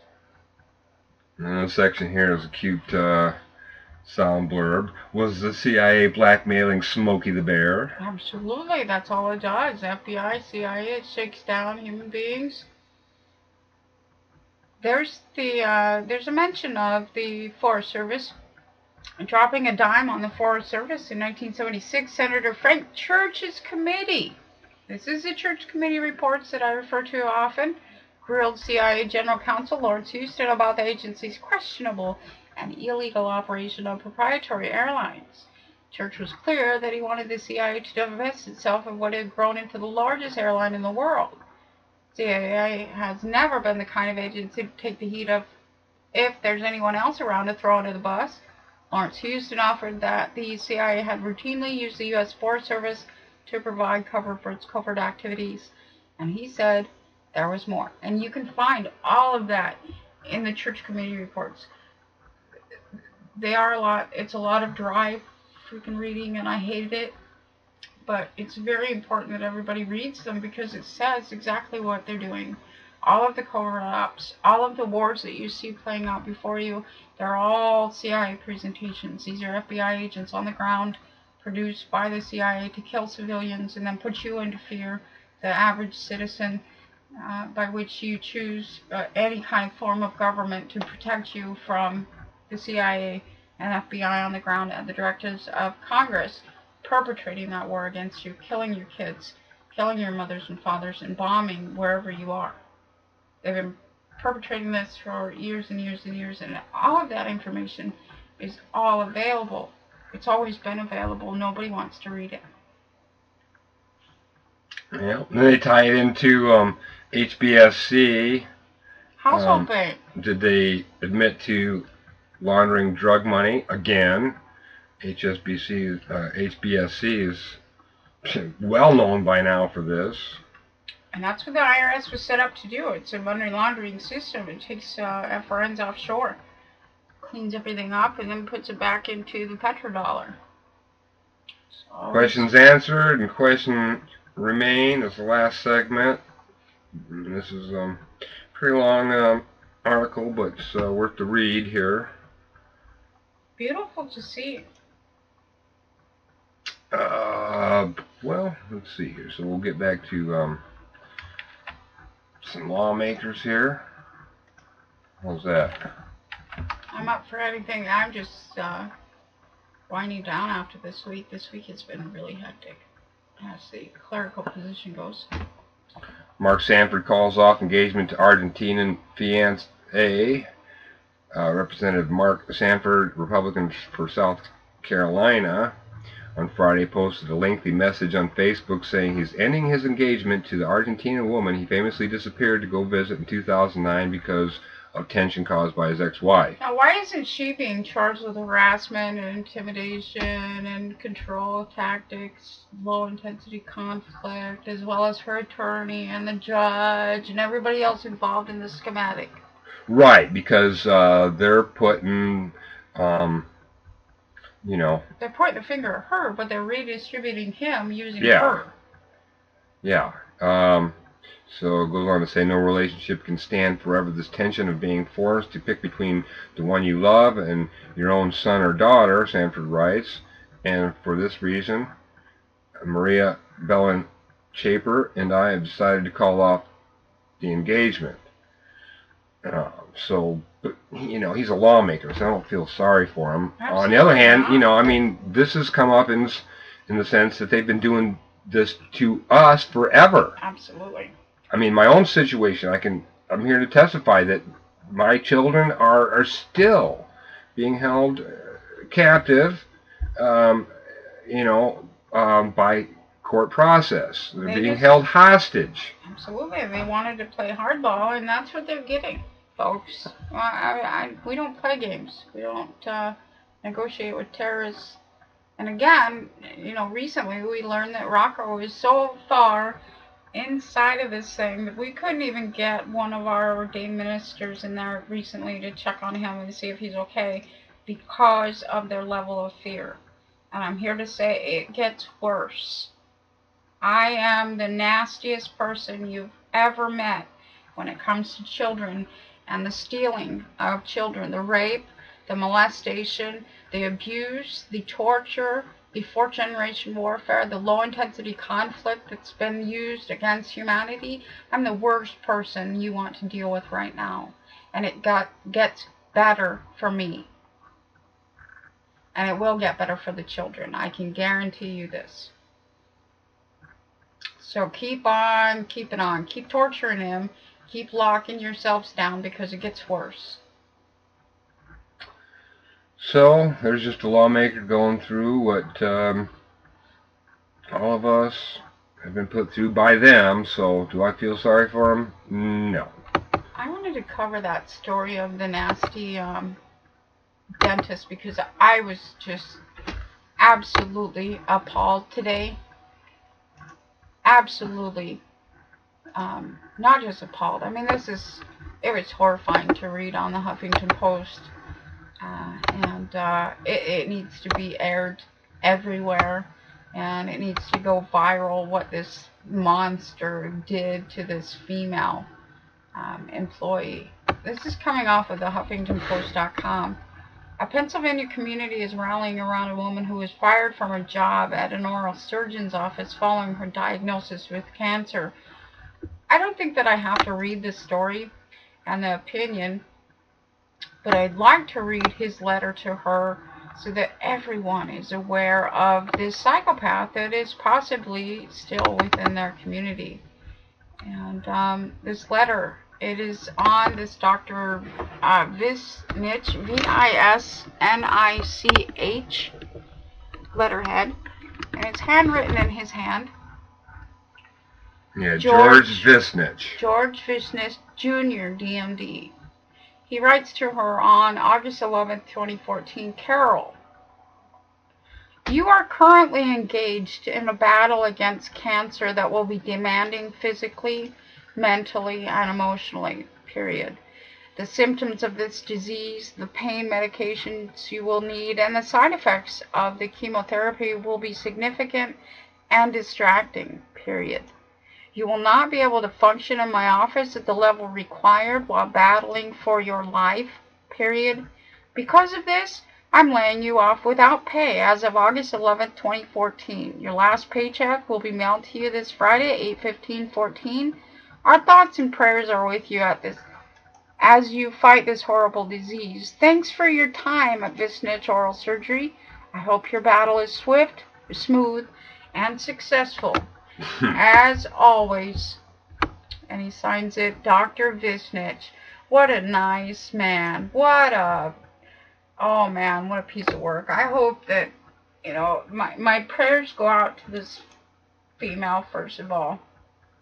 And my heart goes out to this female that's suffering so many things at the hands of the medical industry, including this psychopath here. But, my prayer is that somebody finds him one day and takes a bat upside the back of him or something. This is terrible. Absolutely horrifying. Yeah, what a really nice guy, huh? Sicko dentists. I mean, it's just... Yeah, they're the ones putting the RFID chips in the fillings, too, come to light here not long ago. Absolutely, and you can find that at TammyPepperman.org. We've done a couple reports on the RFID chipping, including their own works, and it's been an interesting journey, to say the least. And 1 in 3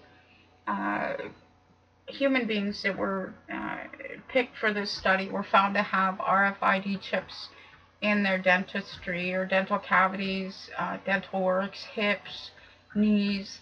And it's all for marketing. They're marketing using this technique, and they're not telling people these things, and it's absolutely horrifying. Well, let's see, from MassLive.com, we've got a tow truck driver stole $1,500 from a stripper, arrested after passing out on the turnpike, police say. Westfield, a woman who was found drunk and unconscious at the wheel of her car on the Massachusetts Turnpike, said $1,500 went missing from her car during the arrest. And Massachusetts State Police say the tow truck driver took the cash. Clifton Nash, 36 of Shakopee, is charged in Westfield District Court with larceny of more than $250. At Nash's Thursday arraignment, Judge Philip Content set bail for $1,000. The arraignment was originally scheduled in June, but Nash failed to appear at the first date. Why wasn't a warning issued then? Yeah. Yeah, well, because these tow truck drivers a lot of times are working hand in hand with the cops to create business. Absolutely. We covered that recently here too with some other stories. Sickos. from the Daily Mail. I broke 23-year-old former intern suing CBS David Letterman, unpaid 40-hour working weeks, says coerced lawsuit hungry attorneys. Wait a minute here, that's not a very good headline there I copied, was it? Anyways, I probably need to pull that up is why. Yeah, but this was about David Letterman. Intern was filing a case against him, and it turned out to be that it was this attorney that was pushing for the litigation. Absolutely, they're all ambulance chasers. It doesn't matter what the ambulance is. Remember that one attorney that went ahead with his client to file a restraining order against Letterman, and she said that he was harassing her over the television and stuff? Yeah. That attorney cashed in, but that woman was nuts, but the attorney took advantage of her. Sure. Yeah, this one here actually, so the headline actually reads, broke former intern, 23 drops lawsuit against CBS and David Letterman over unpaid 40-hour weeks, saying she was coerced by lawsuit-hungry attorneys. Mallory Masalam, 26, filed a class action lawsuit against CBS and David Letterman's production company. She accused the defendants of violating minimum wage and overtime laws. She has now dropped the lawsuit, saying she felt duped into making the claims. Masalam claims she was told by lawyers that she would be joining 100 other interns as part of the class action lawsuit. CBS called the suit part of a nationwide trend of class action lawyers attacking internship opportunities provided by companies in the media. Oh, that's a good hit piece against attorneys. They're just vicious, aren't they? They prey on everybody. It doesn't matter who you are. Intern, child, elderly females, elderly males, widows, widowers. It doesn't matter who you are. They don't discriminate. They like money. That's right. They are very well known to prey on the elderly and children, particularly. Absolutely. 27 CFR 72.11 says that any time you go into court and you are charged with child predation, that means that the government is cashing in on that. They're renting that child's body to the predator.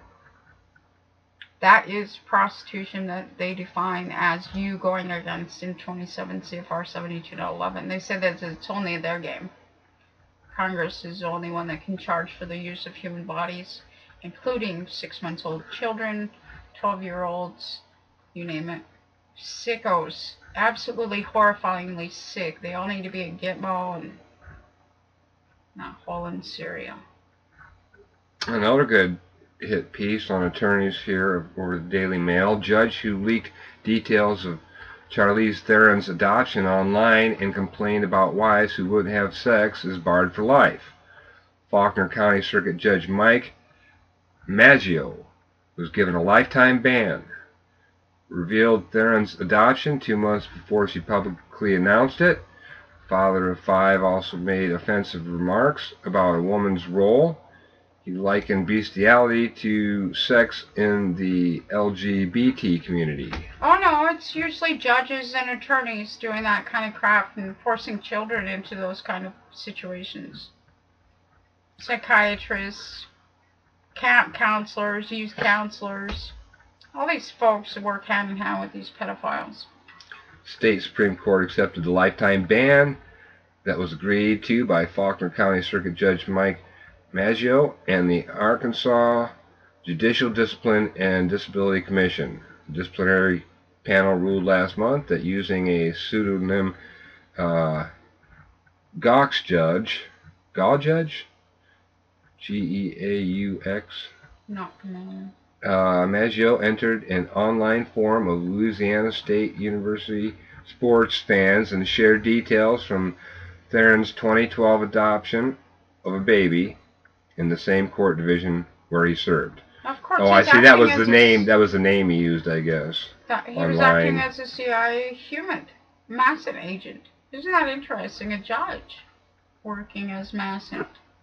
Comments in the January 2012 divulged details of Theron's adoption 2 months before she publicly released the information, while others talked about women in a derogatory way, and another likely another likened bestiality to sex in the transgender and gay communities. Yeah, that's him. He's acting as human Masson. I mean, he knows that that is false. It's him and his cronies, his judges and attorneys preying on children that like that kind of thing. And creating more of that ism stuff Absolutely. that Congress cashes in on. Absolutely, and in this article even, he's preying on gay and lesbians and transgendered. He's promoting a civil war, when in reality he is the predator. Stop pointing the fingers away from people, Mr. Lewis, and all of these other folks that like the child predation industry. Sick of this crap. Let's see. So, let's see. He said a judge friend handled the case before admitting that he was also involved in the case. When a poster asked if she adopted a black child, he said that she had. Such proceedings are confidential in Arkansas, and there are no cases in the state's online court records that mentions Theron's name. Her publicist Amanda Silverman declined to comment.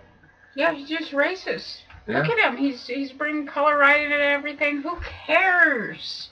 Oh my goodness, he's just foul. Even his picture, he looks foul. Exactly. Nasty, nasty, dirty man. Let's see here.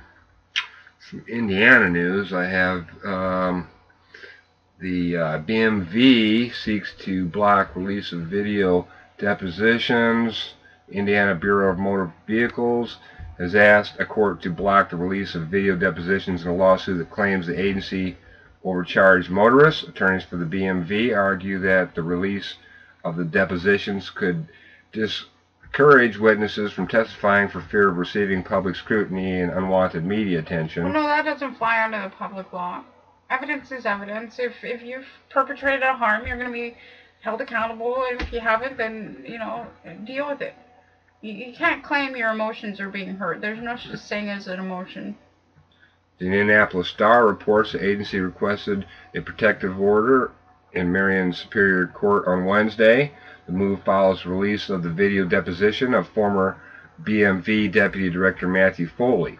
Foley testified under oath that top agency officials knew for years that they were overcharging customers but hid the practice to avoid budget problems. The lawsuit claims the BMV overcharged motorists $30 million to $40 million dating from the early 2000s. And they don't want to be held accountable. No, you can't share my name. Don't share that video. What the hell? Okay, you're criminals. You don't get a say. Exactly. There are no more games. No more. I mean, this is just funny now. A few more from Indiana here. WSBT.com. South Bend City Councilman is blaming his wife for writing Facebook comment under his name, suggesting Mayor Pete Buttigieg should be removed from office. According to our partners at the South Bend Tribune, the comment was linked to Derek Dieter's personal account and appeared on a Tribune article about the possible sale of Elbow Golf Course. The comment read, "Don't sell any of them. Fire this administration." Dieter said his wife left the comment thinking she was logged onto her account. The council is currently developing social and media guidelines for its members following the Henry Davis Jr.'s controversial post. So they all got all kinds of problems in the city council there in South Bend. If they get caught doing things and they want to, you know, tighten up the security, I don't think so. What the hell? This is freaking hilarious. You remember how they entered into a treason agreement a while back? They're still howling, aren't they? Not wanting to uphold the public law at all. One more from South Bend. It looks like, let's see, state police investigate claims against South Bend chief of staff after serious allegations made against South Bend mayor's chief of staff, Catherine Ruse. The city is asking Indiana State Police to investigate, and neighbors say his photos of city workers pouring concrete in Rue's property.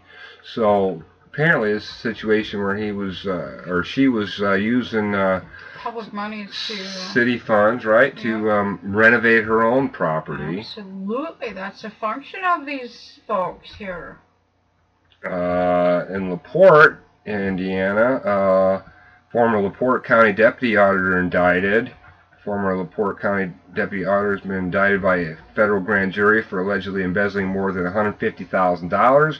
Mary Ray, 66, is charged with 2 counts of theft of government monies and 2 counts of making false statements on a tax return. Court documents say the alleged embezzling happened from September 2011 through December 2012. Let's see here. Toronto Mayor Rob Ford is withdrawing from a re-election bid in the upcoming mayoral race, according to CNN news partner CBC. The controversial mayor was hospitalized this week after the discovery of an abdominal tumor.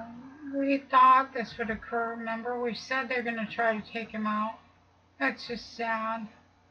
Yeah. That's sad to use him as like a monkey doing tricks and then, you know, diagnose him with stuff. That's just sad.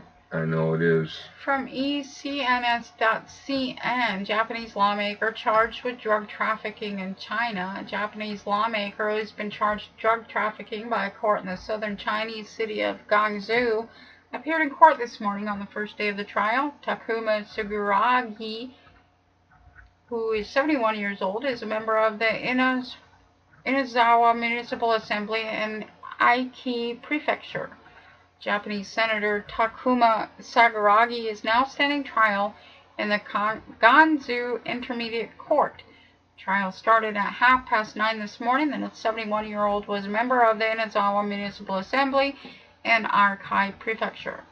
He is facing a drug smuggling charge. He was detained by police after more than 3 kilograms of methamphetamine was found in his luggage during a baggage check at Guangzhou Baiyun International Airport last October. More than 60 people, including the senator's wife, officers from Japan's Consulate General in Guangzhou, deputies of the National People's Congress, and ordinary citizens are observing the trial. Present here, blah, blah, blah, but these are interesting days. These Japanese lawmakers, American lawmakers, they're all the same. Just pushing drugs, drug trafficking, trafficking in children, trafficking in females, trafficking in males. Never ends, does it? Until now. Yeah, let's see. How about a little fluff story here. One battle Napoleon could never win. How Emperor's wife Josephine insisted on prenup to keep his hands off her assets. Aww. An 18th century prenup between Napoleon Bonaparte and his first wife Josephine de Beauharnais, is set to be auctioned in Paris. Right. Yeah, remember, he was quite the interesting trader there. Back and forth, back and forth. I wouldn't trust him either. Prenup. Interesting days. Let's see here. More from this George Zimmerman. Still lashing out at him. I will blank and kill you. Do you know who I am?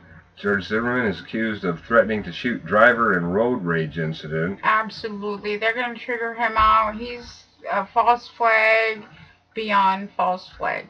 That's his function.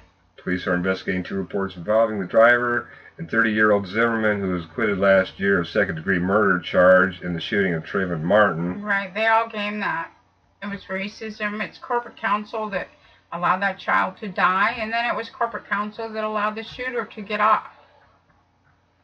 Police say that on Tuesday the man called police after a truck pulled up next to him, and the driver yelled, "Why are you pointing a finger at me?" Yeah, he's a psychopath. He's used as a tool of destruction by the local corporate council.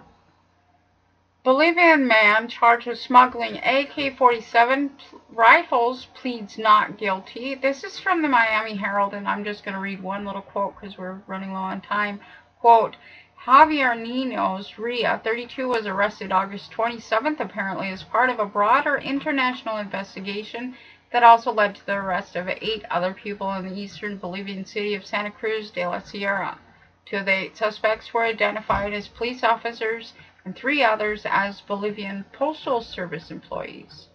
And again, back to the ports and drug smuggling, drug trafficking, gun smuggling, gun trafficking. It's all in your backyard, folks, and it's the people that you're patronizing. We're about out of time. Do you have any parting words. I know that we've been celebrating here back channel, but our listeners don't get to witness a lot of things that are going on because we have such a condensed time limit now with even the 4 shows a week. We can't get through all of these stories, but any parting words of hope? Well, let's see here. They did find Pistorius guilty of what was the charge here for? He's going to do some time. That Right. Pistorius case, Right. They found where he him- killed his girlfriend. Right. They said it was negligent and Culpable homicide is what they found him guilty of. Yeah, right. And looking at all the evidence that I could see, you know, from our end here, I mean, he was just shooting continually into the door. I mean, how many times you got to Right. shoot to scare somebody off or Right. and whatnot? when He you- was looking to, I don't know, it just, something happened. yeah. But the Yeah. evidence doesn't say exactly what, but it's, you know, But he could be looking at a jail term of up to 15 years. I mean, he killed his girlfriend, so in public law, murder is murder. absolutely. And negligence is negligence. Yes, he fired through the door. He didn't know who was there, but if she's not beside you and she's not in the same room, it's probably not a good idea to shoot through the door, right? Right. Yeah, I share this room with my girlfriend. I don't see her. Somebody's in the bathroom. I wonder who that could be. Right. Right. I don't know. It just, I'm glad to see him being convicted of something here, because circumstances are just didn't add up to me. Crazy Sanford judge. I wanted to get to that one too because I couldn't get to it on Thursday if we have enough time. This is OrlandoSentinel.com. Facebooking Sanford judge formally charged with, quote, bizarre behavior ethics breaches. Sanford Circuit Judge Linda Schonover, accused of retaliating against a wealthy divorcee for ignoring a Facebook friend request, was charged Monday with a variety of ethics violations by state agency, the police judges. The most dramatic allegations relate to her behavior. Schonover's falsely accused Seminole County Courthouse employees of bugging her office and trying to sabotage her, according to the complaint. She installed a camera in her chambers, then called the Florida Department of Law Enforcement, handed over the video, and said it proved that people were sneaking into her office. FDLE investigated, according to the charges, and determined it was the maintenance workers just doing their jobs. It was a waste of time, blah, blah, blah. She's nuts, end of story, but that was a funny one this last week. Yeah. Yeah, indeed. All right, so yeah, my prediction here is we're going to see more and more lip service to, you know, how this government's, you know, still got some hope here if we just get the right candidates in and blah, blah, blah. Yeah. Is Michelle Obama going to run for the Senate now in Illinois? And as we see this, as we see more and more lip service, we're going to see more and more indictments and charges and arrests. So it's going to be Right. hilarious, I Lots think. of fall guys, lots of informants. Stay tuned, everybody. We love you. Be well. All right, we'll see you.